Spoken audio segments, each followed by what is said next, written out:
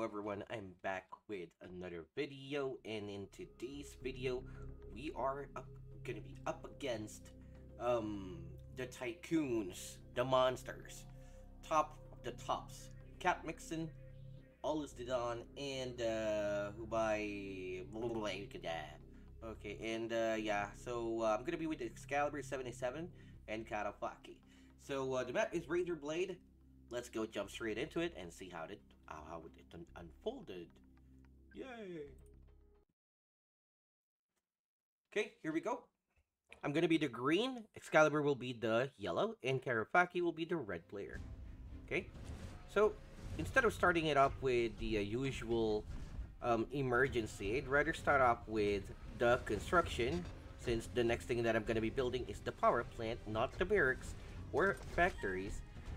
Would rather start with the construction boost instead of anything else.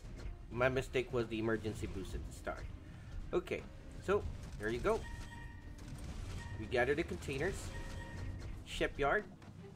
Okay, getting those supply centers out as well, and then gathering the containers on the ocean. Well, my partner already gathered majority of the containers on land. Oh, and there's one right here. Okay, we have to get this one. Okay. Yep, so we actually did decently here. Although the purple guy is so fast in his shoes as well. Not to mention he's using a delta. Okay, super container appearing right here as well as around here. And we got here Karafaki and Excalibur. Okay, I don't have anything else, to be honest, to support them with, apart from the 4 diamonds that I have. So, I'm actually waiting. Yep, and there you go. The wait is over. The purple players went here to support Capp Mixen against Karafaki on that super container. And they actually waited until that super container appears before they tried and jumped at it. Very smart play, if you're going to be asking me.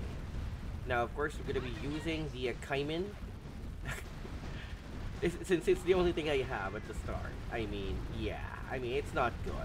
Obviously, Karafaki will be losing that Wasp, along with some stuff here because of the Delta and the Cerberus and so on.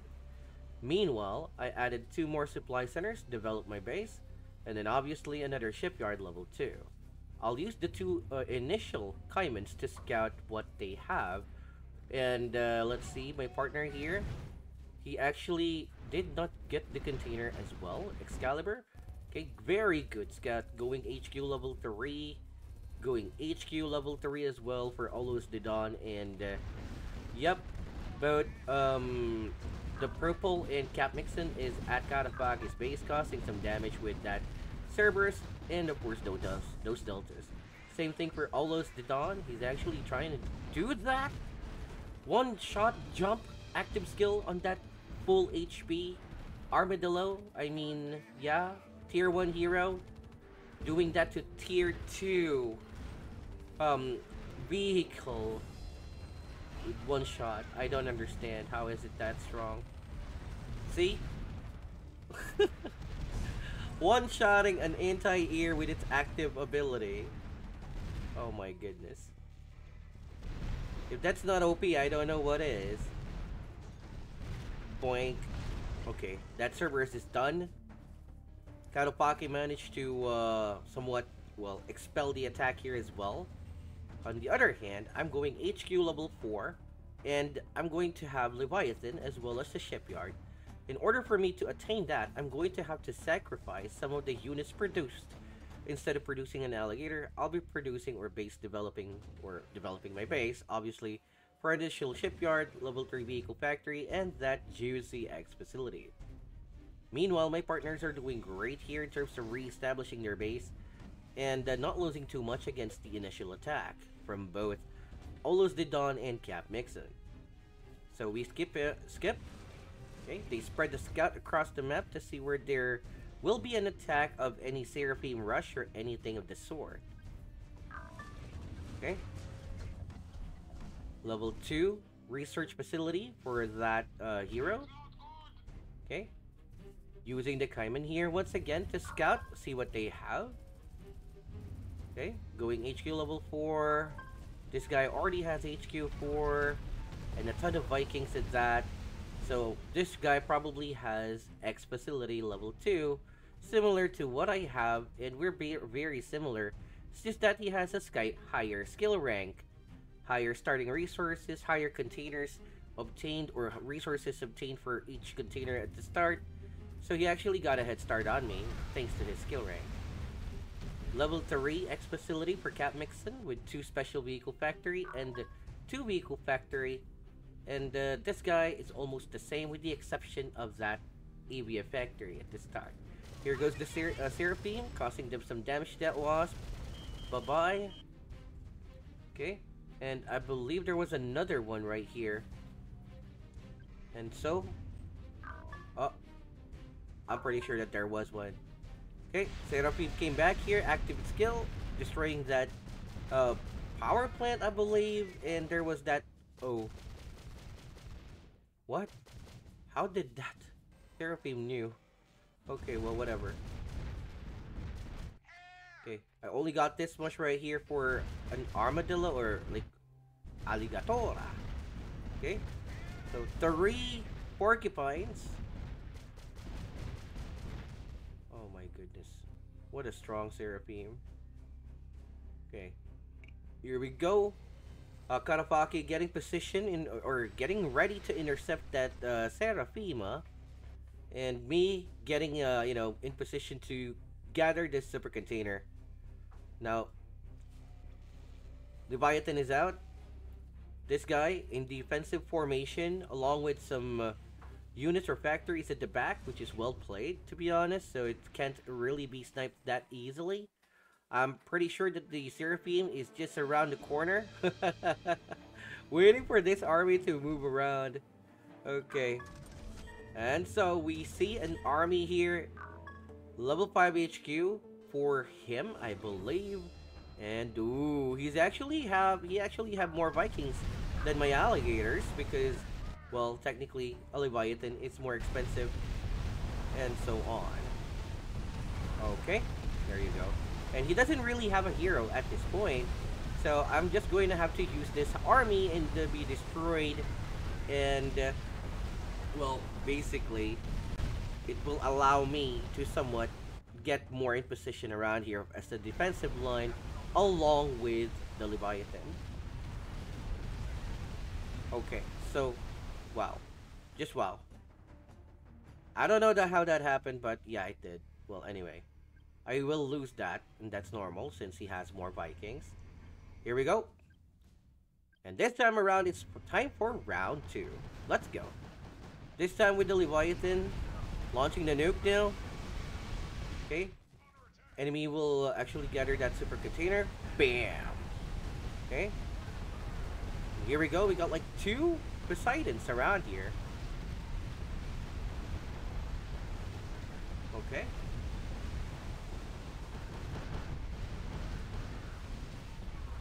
There you go. I'm actually moving outside the range of those Vikings in the hopes of sniping those Poseidon. And technically have my Leviathan go over here to attack those Vikings that can't really fire back at my Leviathan. And there you go. Just like that. Oh, and Excalibur actually helped out with his Leviathan. What a nice partner. Okay. Oh, and at this point, I'm using a recovery boost because basically this battle is won anyway. Or that engagement has been won. Meanwhile, Karafaki moving above this cliff, checking if he can siege the opportunity. And, ooh, man, that's a lot. That is a lot. Okay, and that's Seraphim. Okay, at the top, he's going to launch the skill. Will he? He actually did. Tons of damage on that. Oh, nasty. Did not really destroy a bunch of stuff there. Just an armadillo. Solid hit with the nuclear around there. And again, we see here, Olus Didon having the same kind of thing going on here, with the exception of a Cyclone and the Seraphim around there. And me, on the other hand, just solidifying my position in the middle of the map.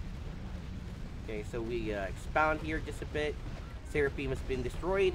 Let's see how this goes around here with Olus Didon. Okay, and partner Excalibur. There you go. Seraphim, Leviathan Nuke. Kablooey! Damage about 20%. Well, we know how that is. Okay, so I'm gonna have to try and help out my partner here, Karafaki.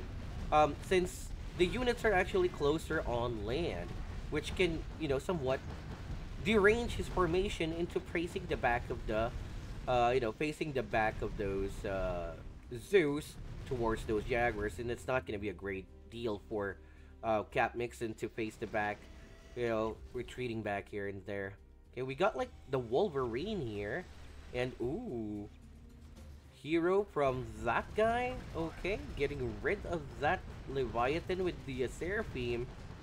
Oh my goodness, man. Like, seriously, man. Just how annoying this is. To see your hero just be dispatched by a level 2 or tier 2 hero. Okay, here we go. I'm using an air raid boost here. Oh, and that Seraphim managed to destroy Karafaki's Leviathan that has more than half HP. And it's trying to go over to my location. Me trying to damage Olus the Dawn, softening up the attack. Bam! Okay, I'm thinking that's good damage. Now I'm actually... Oh, wow. Okay, so Capp Mixen actually came back here for more trashing. I'm going to have to retreat for a moment since I don't want my army to be flanked by the purple player's Vikings. Okay, so he has that army spread going on in there. I destroyed that barracks because I'm planning to go Albatross here myself. Okay. Nothing really crazy here so far. Okay. Just gonna have to go into a nice formation here to scare both the sides. And I see a lot of Vikings here from this guy as well. Okay, and more alligators here from my end. Karafaki in a very good formation. Okay. Excalibur actually have that nuclear setup going on in there. Now, I've actually waited for that Solaris here. You know, there's actually a trick with this Solaris. You see here, this army or this setup, those Vikings are gonna end up trapping. Yeah, those Vikings are gonna end up trapping that Solaris and can't retreat. And yeah, the moment I saw that Solaris, I actually attacked and focused all my alligators on that Solaris, and there's absolutely no way you're gonna get away with that, man. Okay. Bam! Okay, and now it's time to run away. Beholder's been destroyed, and the only thing left here are the mass of the Poseidons. There's like 5, and the rest are 4. Well, Vikings. Solaris at the top of that cliff, attacking my Alligatora. Okay, more Alligatora here on my end. Nuclear from Excalibur. A good exchange here of nuclear from the Leviathan, and so on. Meantime, I still managed to destroy those Vikings due to, well, lack of Vikings. I have more alligators. Okay, and there you go. Oh wow, wow, that Seraphim is strong. Okay, here we go now.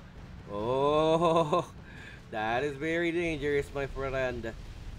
Okay, now I'm gonna have to try and focus on those Vikings and then kill or destroy the Poseidons later on while outside the range of those Vikings.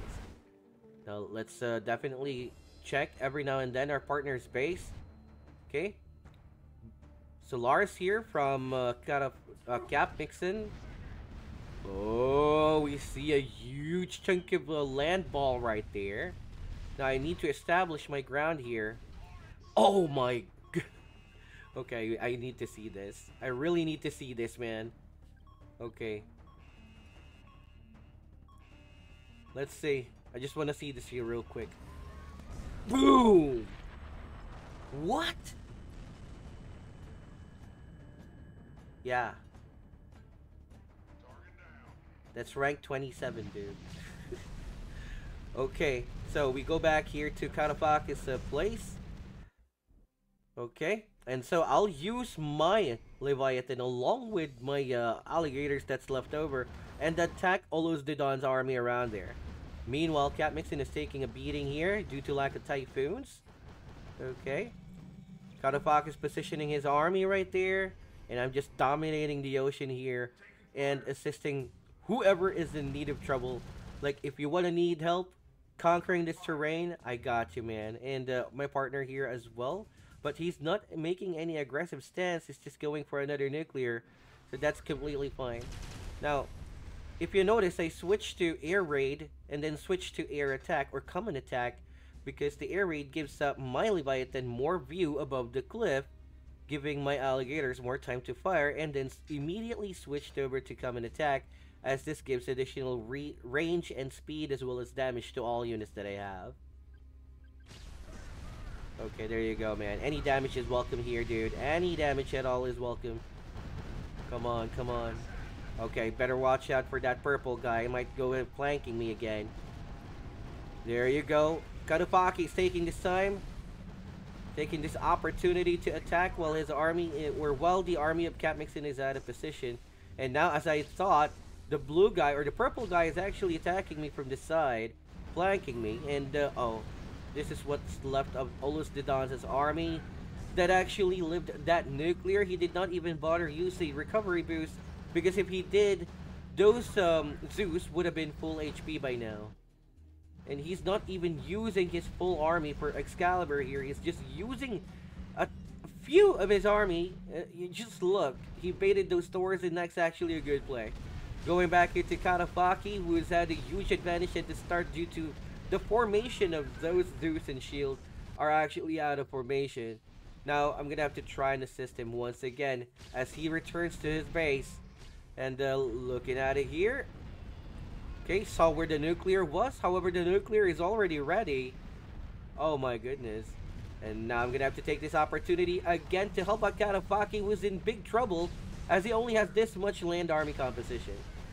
Okay, now here we go, here we go. Ooh, purple from this side. Okay, come on, destroy that Solaris. Yeah. Okay, flanked, and I'm not gonna have to retreat. Okay. Oh, wow, another nuclear out of that army. That is big. That is very big. Oh, no. Wait, will it hit? Will it hit? Oh, bam! Oh. Oh my goodness, man. There's absolutely nothing left here for Olus Didon. Okay, meanwhile, I'm going to have to retreat for a moment here since I was caught off guard. And Karafaki actually took a beating here and still managed to contest this area with my help earlier. And this time, while the purple player is retreating, I'm going to have to take this opportunity to launch the attack here and destroy that Solaris once again, using the Vikings as the walls to obstruct the escape route of that Viking or that Solaris, and then immediately launching the nuke out of that clumped up Viking Poseidon force as I try to eliminate as many Poseidons, as many Vikings as I can, and meanwhile taking out the anti-air capability of this army. Looking back here at Olus Didon's base, it's actually in big trouble as only, oh wow, he got like a ton of Thors. Oh, nasty, nasty shot there. Oh, and the Seraphim from the purple player is going on over here. And then this purple guy's Vikings will be shredded one by one, bitten by the Alligatora. Okay. GG, man. GG. Not much they can do about this now since my partner actually got a very, very sneaky tactic that they were actually, I think, kind of not expecting. And I think I was right though. Okay, so Capp Mixen actually took advantage of this confusion with the nuclear and so on and so forth and attacked this guy right here. Capp Mixen, or Karafaki, took advantage of Capp Mixen's there. Now I'm gonna have to get into formation to attack and destroy the purple player and end the rest of the game. Alright, well, I hope you guys enjoyed this video, because if you did, again, make sure to subscribe, smash the like button, and ring the bell icon to be notified of any content coming out of my channel. Likewise, guys, thank you so much for watching. Have yourself a great day and good luck with your battles. Oh, and don't forget to check out my previous videos, as they contain tips, tricks that can help you win a battle. And also, my guides playlist and other playlists there on my channel, for more Art of War binge-worthy content. Thank you and have yourself a great day. Bye bye. GG.